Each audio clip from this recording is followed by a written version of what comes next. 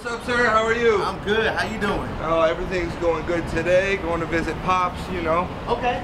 That's it. What's going on with you? How you feel about him returning? Man, how cool is that? Did I even go on the right? Yeah, all right. Yeah, Cool. you're Okay. How cool is that?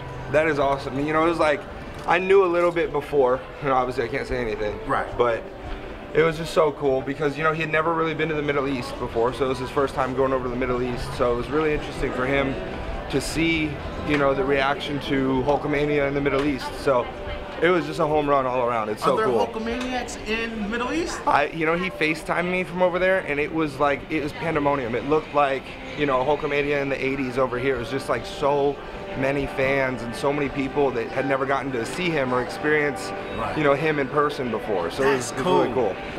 Bro, when are we going to see, when is he going to retire?